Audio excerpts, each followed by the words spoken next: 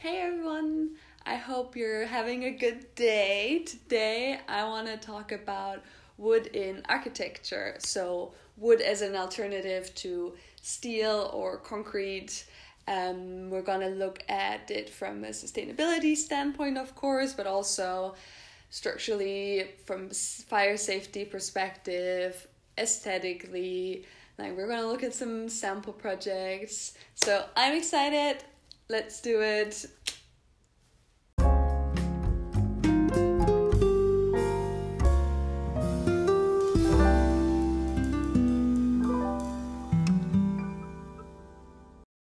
So to some people, it might seem contradictory in the first moment to say that wood is a sustainable material because we need to cut trees to get wood. And don't we need as many trees as we can get? Don't we need to protect our forests to combat climate change? Well, if we look at wood as a structural material, it's actually the only available material to us that is renewable. In Germany, we have this word called nachwachsender Rohstoff, which is a bit more nuanced than renewable, because it literally means regrowable resource. So from wood, like trees, you can grow more of them, whereas in comparison, like steel or concrete, they're made of finite resources. So there's not an endless amount, there's a limited amount of that resource available on this planet. Whereas in wood, if you have a sustainably managed plantation or a sustainably managed forest where you don't cut more than you can grow over time, then you actually have a real renewable resource. But it actually goes further than that, because if we look at what wood is made of, and if you take yourself back to your primary school self, then you know about photosynthesis, right? So what happens in photosynthesis is this beautiful chemical reaction here, if you remember it. So you have the carbon dioxide from the atmosphere and water reacting with the help of the energy from the sun into sugar and oxygen. And as we can see, like the carbon coming from the carbon dioxide, it doesn't leave the plant anymore. It's only the oxygen that goes out at the end of this process.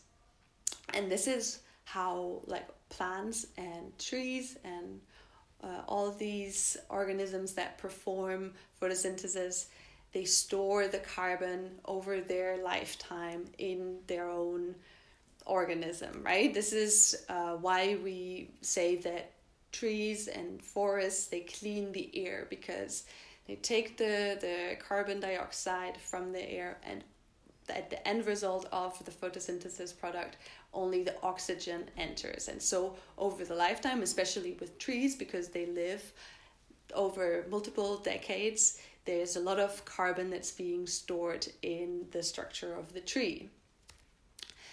So, but what happens at the end of the life of the trees? Because also trees die after 50, 80, 100 years, right? They reach the end of their lifetime and they die. And at that moment, when they start to rot in the forest, all that carbon that was being stored over its lifetime is being released back into the air. So when the organisms come and break down the wood, the carbon that's being stored in the wood, in the tree, is being released back into the atmosphere. And this is the normal cycle, how it's the normal carbon cycle of how it has been going for millions of years. But if we're saying now we're trying to take as much carbon out of the atmosphere because we have a surplus that's affecting our climate, then if we hinder the tree from rotting, we actually cut it before it dies, we take the wood and we use it in a building, we're extending the lifetime of that piece of wood by maybe 100 years or even more. I mean, there's wood buildings who are very, very old, and that carbon that was stored like all this time ago when that particular tree was growing, that has not been released back into the air, and that is what you call a carbon sink. So basically like a carbon storage. So if you're using wood in construction, wood in architecture, you're not only avoiding carbon because you're not producing carbon in the production of the material, but you're actually actively removing carbon from the atmosphere. And that is what's so great about it. But that is, of course, only the sustainability side of things. If we're talking about wood as a structural material, then there's other very important factors we have to look at as well, like fire safety, structural integrity.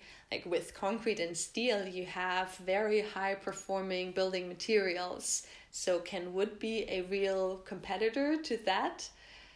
And I mean, we've all seen like barns or like little mountain houses being made from wood. But can you actually produce like modern architecture, like multi-story houses from wood? And here I would like to introduce a example that I was a beautiful building that I was able to visit. It's a wooden high-rise, so a multi-story building in the town of Skellefteå in the north of Sweden. So in this high-rise, all the structural elements are made from wood. So when you're inside, you can see these large wood columns and beams, and I have to say that not only did I find it very beautiful, but you get an instant feeling of you feel very comfortable inside of it. And this is another advantage of wood, is that it's actually the climate it creates inside the rooms is very healthy. Wood is a very good insulator, and it's also regulating air humidity nicely. So yes, it is possible to build even high rises from wood, which is, in my opinion, very exciting, and I wish I would have learned more about it in university. So I think it's very important that as structural engineers we also learn now more about how to use wood as a structural material and not just steel and concrete, that at least in my education we were really focused on. But of course, immediately when you see all this exposed wood, you think, especially as a German, you think about fire protection. We have a lot of laws around fire protection in our country, and so wood burns, right? I mean, wood is you can ignite it and you can create a fire from wood. So there is no denying of that. So this is something that has to be managed if you want to use wood as a structural material, if you want to build a wooden house. But if you've ever built a bonfire from like big logs of wood, you also know how hard it is you can't just like put a match to it and then your bonfire will be nice and bright. Like it takes a long time to ignite it, and especially if it's like big logs of wood, they don't burn all the way through, because wood, when it's being burnt, turns into coal. And if we're thinking about a wooden beam, then this this layer of coal actually at some point, when it's thick enough, stops the wood from burning further. So if we're thinking about a fire going on for a while, the wood will eventually stop burning, and then you are left with a core that is still still intact. And this is something that's actually different to if we're looking at steel beams. So steel in a fire is actually really dangerous because it will lose its structural integrity. At some point it will start melting, and then it becomes really dangerous. Whereas if you take that into account when you're designing the building and when you're designing the beams or the columns, that you have to take into account this layer of coal that will develop, and you size up your columns that even if it burns down to its minimum, that core still is structurally strong enough to keep up the structure of the building. You actually can guarantee that the house is not going to collapse, and that's actually that's a very nice aspect of wood compared to a steel structure. But of course, you have a lot of smoke developing, and so that is while that wood burns, and so that's something you have to take into account, and especially with like your ventilation systems, with your smoke exhaust systems, and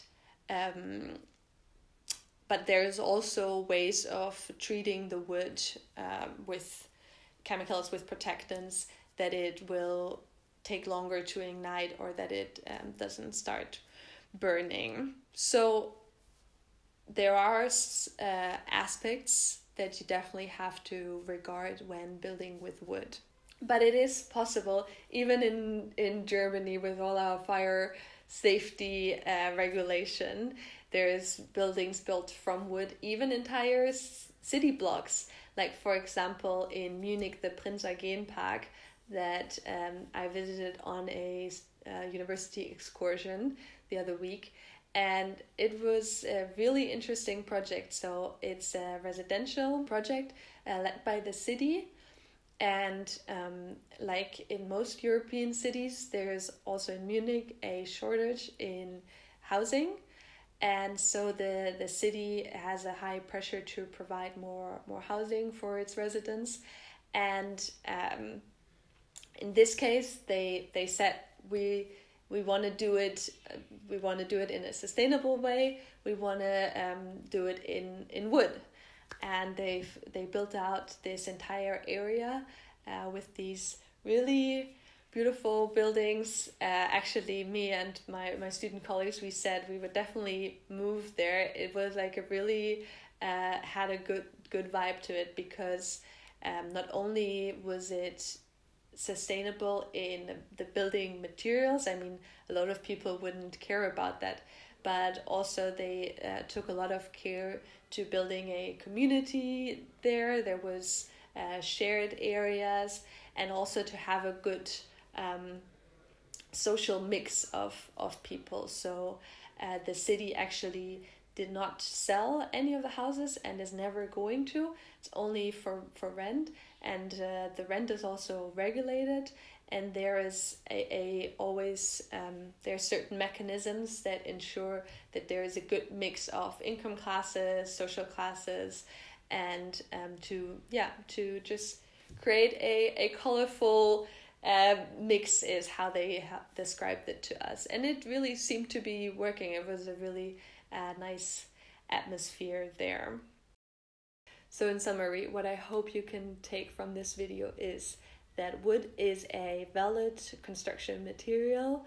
It is actually the most eco-friendly material available to us because it's recyclable, which, for example, concrete isn't. It is renewable, regrowable, as we say in German. And it is a carbon, it has a carbon storage capacity, so it's a carbon sink.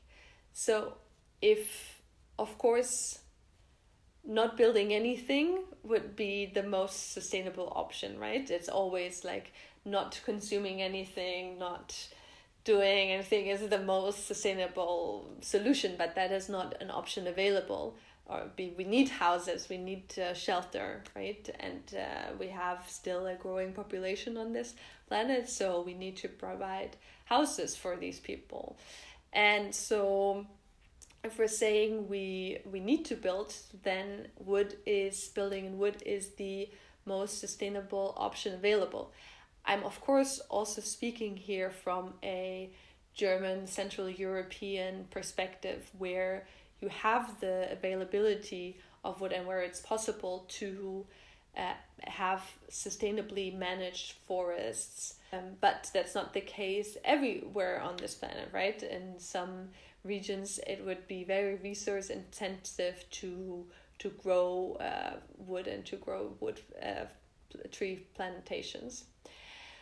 And in that case, you have to look at other resources available, like for example, clay is it's also a finite resource, but at least it's a recyclable material. So at the end of the life cycle of the building, you can recycle it, you can use it again. Like every time you mix it with water, you can shape it into a new form. And there is also modern buildings built out of clay, which is very interesting. So yeah, at the end it comes down to this. Concrete and steel are finite resources. They're very, very carbon intensive. So producing 1 ton of steel produces 1.8 tons of CO2. That's crazy, right? Because it's so energy intensive to produce it.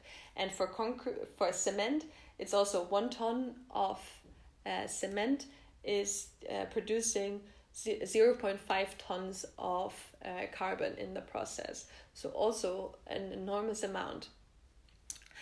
And so if we want to have an impact on climate change, we need to stop using these materials as much as possible to avoid as much carbon as possible. So wood is the best alternative out there, and I'd be excited to learn more about how to build with it. So if you're also interested in that, let me know, and maybe we can explore that together and look at some like building details and all of that stuff. So I hope you found this interesting.